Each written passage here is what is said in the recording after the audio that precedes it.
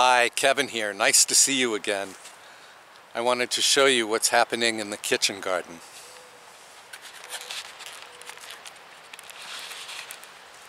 I am getting all new raised beds. Yay! Yeah, I decided to bite the bullet and purchase the wood and hire our handyman, John, to build the beds. I built them myself, but I'm afraid I'd spill my martini.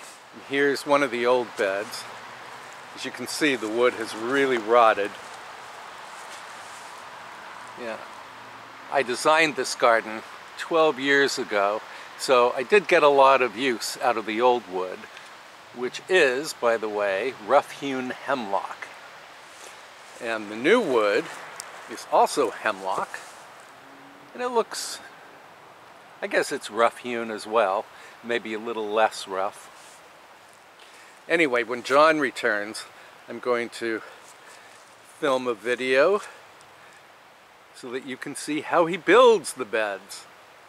So we'll be back. Okay, John Brennan is here, so we can have a little chat with John, and we can watch him work. Hi, John. Let's see. So this is, would you call this rough-hewn hemlock? Rough cut. Rough cut. Okay. It's just never been planed. Okay.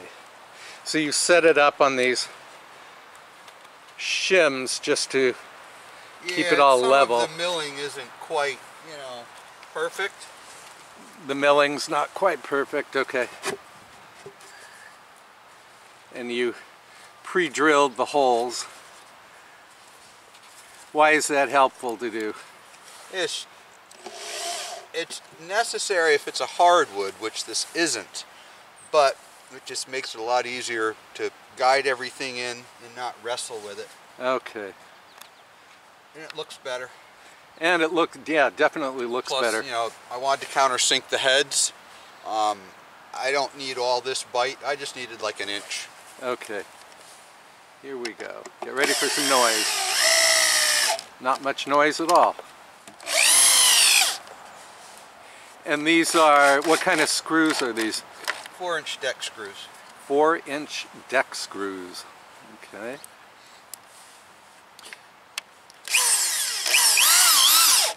When I built the previous beds, I think I used, what did I use? Plaster screws, or drywall screws. Yeah, I know. Yeah, I mean, they'll last for a while before they rust. But there wasn't a lot of screws sticking out of the board. Okay. Well, I know the bed started falling apart, a year or two after I built them, so I did not do a great job. I just did a fast job. Fast and cheap pretty much describes me. Actually, we do want to watch this. So now, see, there's a gap. Let's see. Over here. So John is, what are you going to do? Hammer that in? I should get a smaller screw. So you're trying to get this part to join more by evenly. Just screwing that in temporarily, I get the leverage, pull it back, screw it in, done. Okay, great. We'll be back.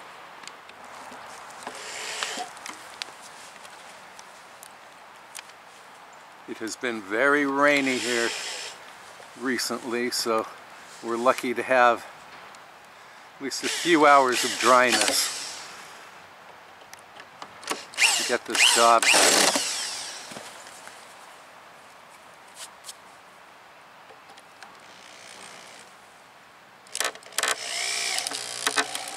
Aha, that's working.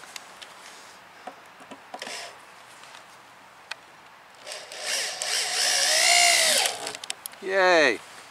Yay, it's perfectly flush.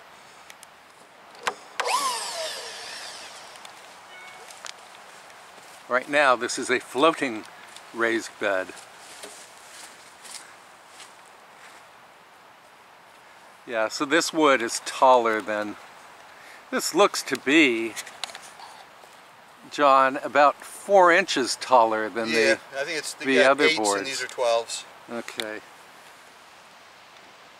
So these were 8-inch over here.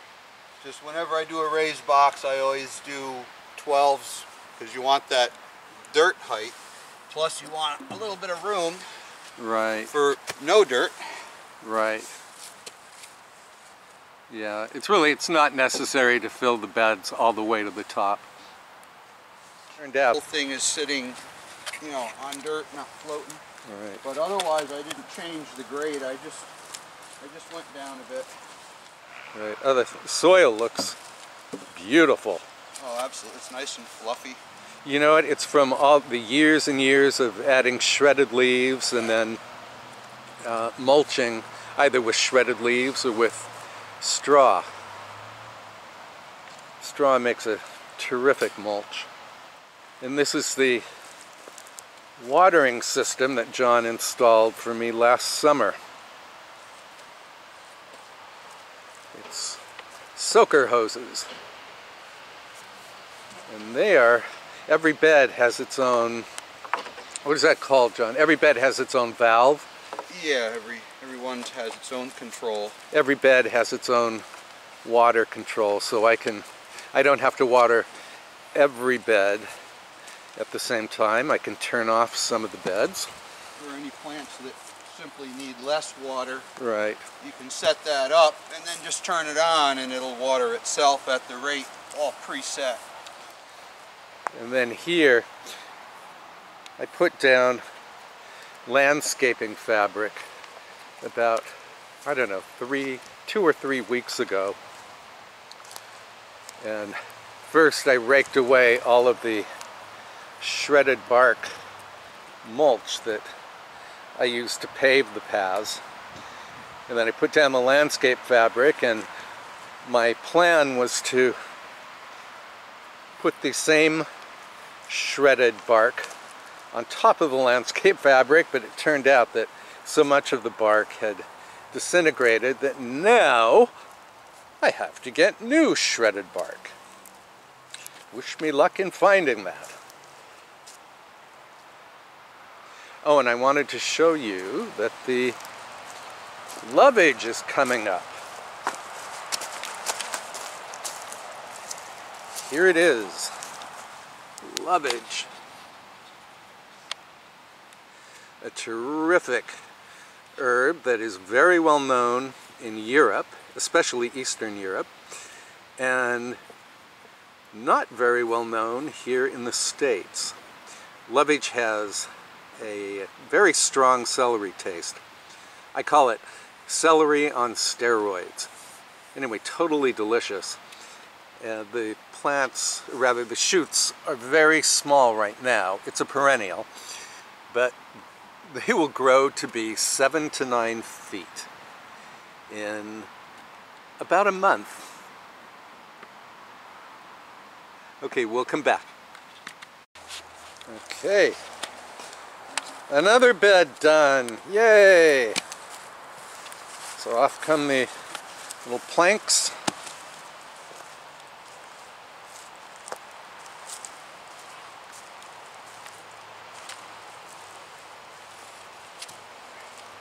Wow, this is great. Such an improvement. Okay, it's several hours later, and John has finished the bed, so let's have a look.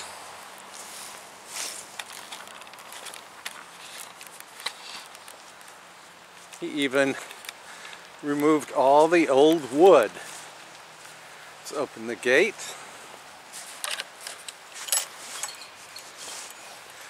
Wow. What an improvement. Yeah, I knew that those old beds were not just on their last legs, they had completed their run. And again, I got 12 years out of them. Now the beds in the center are made of pine. They're about 5 years old, and it's amazing that this pine, which is definitely not rot resistant, has held up so long. And then we have 4 more of the rough-hewn, or what did John call it? The rough-cut hemlock. So then my next job is to acquire the shredded bark chips or mulch to finish the pathways. Yeah, I really love this garden. I'm grateful to have it. And this year, as I said, this year of all years, I think it's really important for me to have a big vegetable garden. And that's all for now. See you soon. Bye-bye.